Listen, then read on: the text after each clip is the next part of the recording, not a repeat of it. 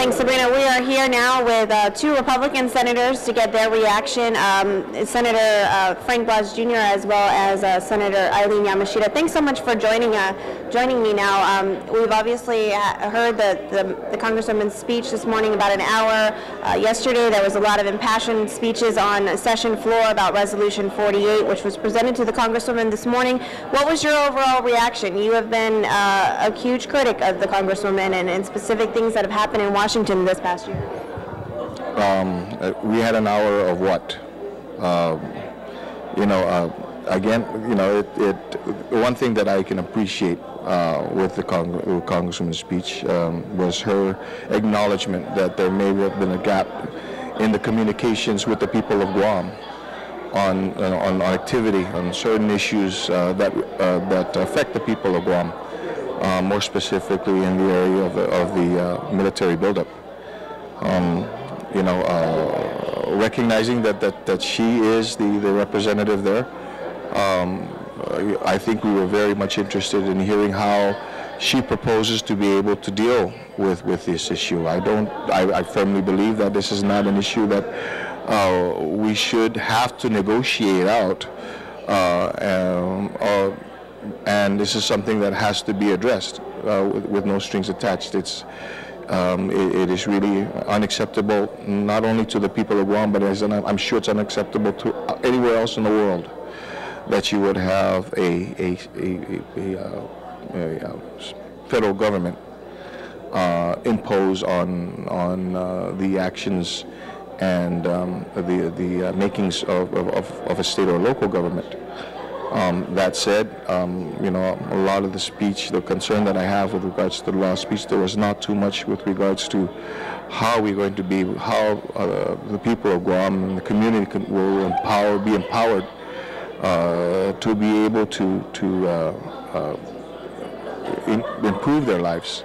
There seems to be her reliance, and as well as Washington's continued thinking that that the communities have to rely, or should and need to rely on federal government spending on us.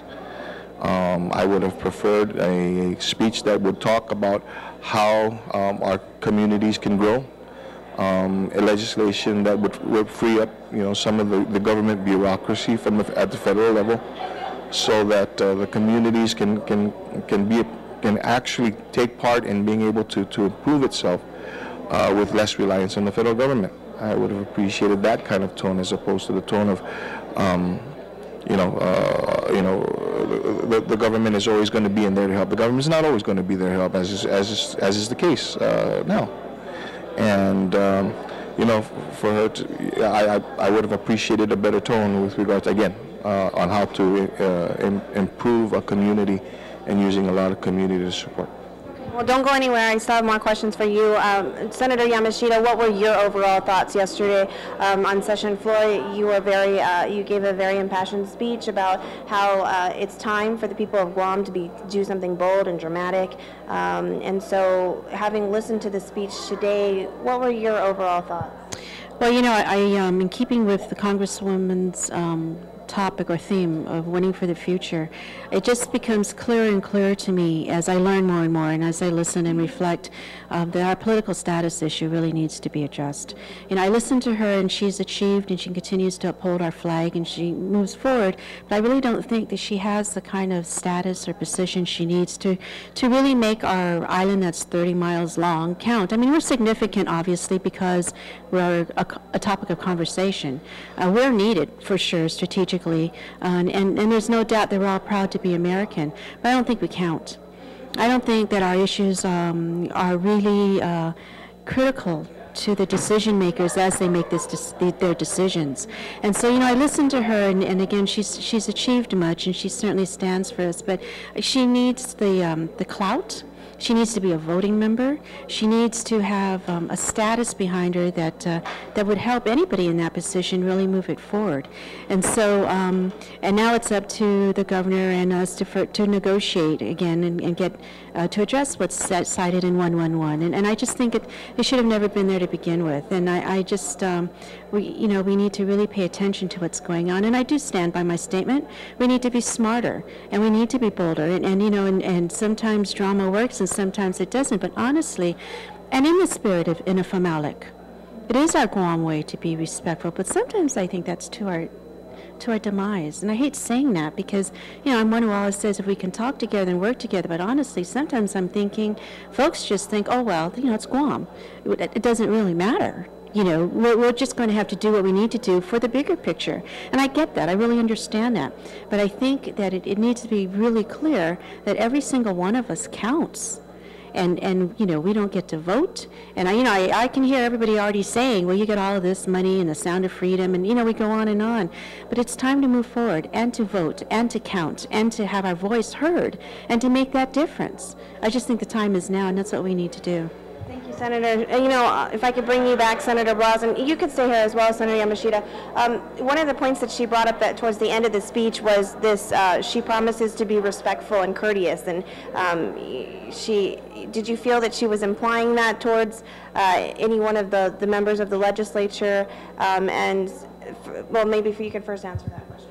No, I think that, with regards to it has always been, me personally as well as, and I can speak for the other members of the legislature.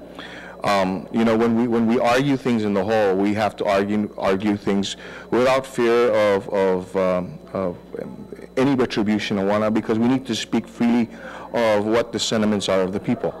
Now, that said, is we recognize that, with regards to respect, as was, articulated by my colleague here, Senator Yamashita, we are respectful. We continue to be respectful. But there comes a point in time when, because of the respect and the honor and the privilege that we provide, it's not reciprocated. And so I think that with regards to the respect, it was not so much directed towards us. It was probably directed towards the United States, the federal government, in recognizing that we have to be respected as a people here in Guam. We have to be respected, as small as our island may be. And as minute as our population may be in comparison to the rest of the nation, we are significant. We are significant in our own right. We are significant in as far as they've stated, the defense of the nation and the stability of the region. And I think that based on that, because of who we are and as basic humans, there has to be that degree of respect. We're going to continue the dialogue, but I think I have to agree. I agree with Senator Yamashita. Maybe our dialogue has to be a little bit more forceful. And it should be, and it's going to be a little bit more forceful. Because, again, there is respect that we're not demand, is the respect that we should expect.